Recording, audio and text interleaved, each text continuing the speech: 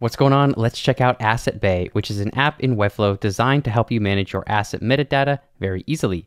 We can see we have the alt text field here, and so I could say something like a black chair in a large minimalist room, and then I can tab through and start working on other alt text right within the same window. A spiral building.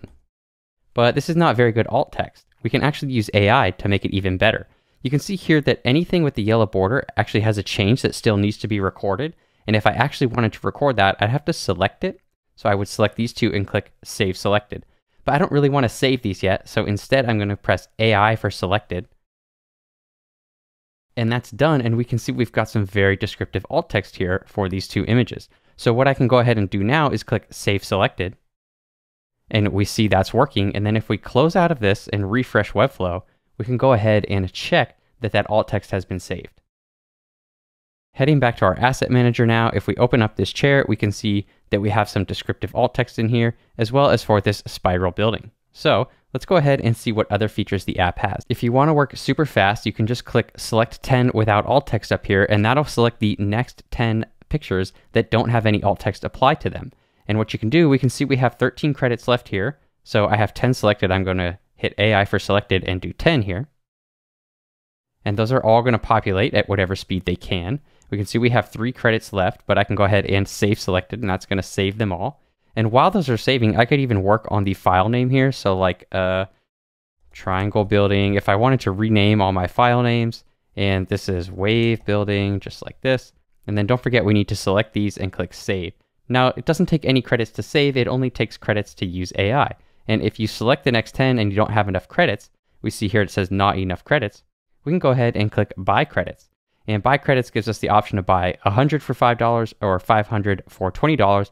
And then you'll also notice that my Patreon subscriber get additional benefits. The benefits for Patreon subscribers are that instead of 15 credits for every site that you start, you get 100. So a lot more credits just to start off. And then you can also select 25 assets at once instead of 10. So really nice perks for our Patreon subscribers. Now let's assume this next batch of 10 images was just decorative elements and stuff that doesn't need alt text. And for that, we can just click decorative for selected. When we set asset alt text to be decorative, we see a placeholder decorative here in all capital letters, but the actual alt text that's set is just one space character. And this is okay. If you click buy credits, you can read the documentation on alt text at this note right here. So let's go ahead and close out of that. And then I would of course save selected.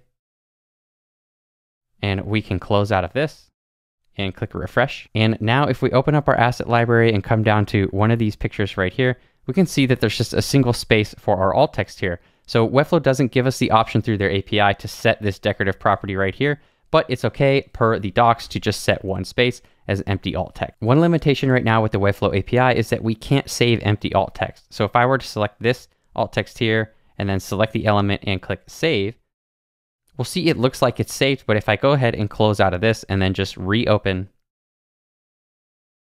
then the alt text has come back. So if you want to delete alt text, you actually need to do that through the asset library right here, unfortunately. The very last thing to note is that if you do indeed buy credits and then you come back to the app, you need to click this refresh credits button to see your updated credits. So let's say you've gone ahead and purchased 100 credits through Stripe on the link in buy credits, and then you just click refresh credits. You should see that this updates to 103 right here for your AI credits.